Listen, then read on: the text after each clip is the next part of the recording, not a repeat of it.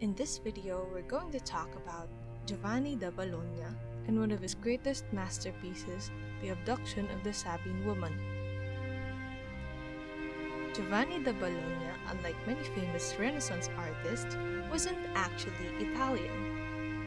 He was born in northern France, but he died in Florence, Italy, at age 79.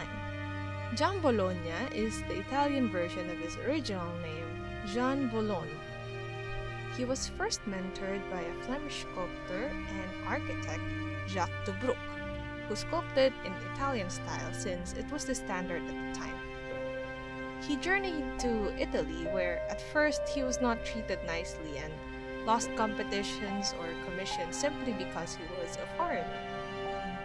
He found a wealthy patron from Rome who introduced him to Francesco de' Medici, Grand Duke of Tuscany and son of Cosimo I. Francesco de' Medici acknowledged his talents, ignoring the fact that he's not a Florentine. Giambologna's works became influential in the late 16th century to early 17th century. Giambologna was inspired by Hellenistic sculptures as well as a greatly known Florentine artist, Michelangelo. At the time Giambologna journeyed to Italy, he was just 21 years old, competing with other Italian artists trying to be the next Michelangelo. There's even a rumor that they actually met in person, where Giambologna asked Michelangelo himself to critique his work. Michelangelo redid his work into a better form and told him to learn how to model a sketch before finishing it. Yet, in many ways, he was the opposite of Michelangelo.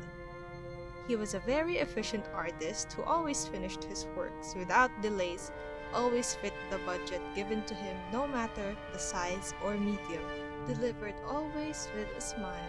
He also makes his works without focusing on theology or intellectual content. Instead, focuses on the dynamism of the form and composition of his sculptures. He also didn't learn from Michelangelo's works only.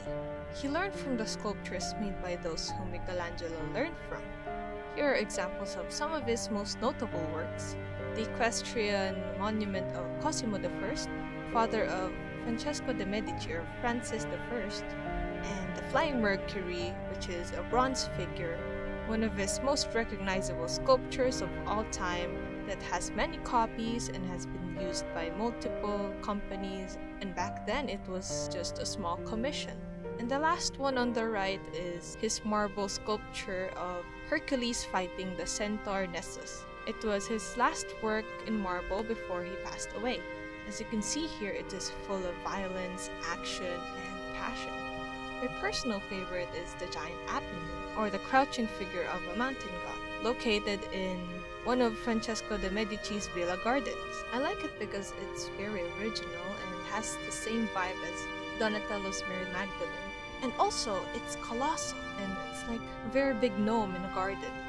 It was constructed at the same time as The Abduction of the Sabine Woman. Now, The Abduction of the Sabine Woman, made in 1582, is one of his greatest works in marble. In fact, it is considered as his masterpiece. This group of 3 figures is made up of one single block of marble, 4 meters high, located in Piazza della Signora, and it hasn't been moved there since 400 years ago. Unlike the David of Michelangelo, this sculpture has no particular front side. The Abduction of the Sabine Woman was composed in a spiral way, designed to be viewed in multiple angles. In contrast to the title, the sculpture wasn't actually about the abduction of the Sabine woman, but about the 3 stages of man. The older man at the bottom looks like he was defeated by a younger man who stole his wife, which is a young woman. Only later interpretations led to the title, connecting the story of the ancient Romans who needed to repopulate but lacked women in their population. So they negotiated with their neighboring tribe of Sabine for their women. The negotiation failed, so they just abducted the women. But again, it wasn't how Giambologna intended it to look like, because he didn't really have a specific narrative or depth for his work, and only focused on creating a vigorous composition. Giovanni da Bologna is classified as a Mannerist sculptor because he lived in the generation after Michelangelo, but also a generation before the Baroque period. He was like the bridge between the Renaissance and Baroque. Mannerism is all about complex nude poses and elongation of limbs to create elegant compositions, which really showed in Giambologna's Abduction of the Sabine woman. Due to the success of this masterpiece, Giambologna's work inspired artists of the Baroque period. Painters like Nicolas Poussin and Pietro da Cortona were also inspired by his figural group. They even named their paintings after his sculpture.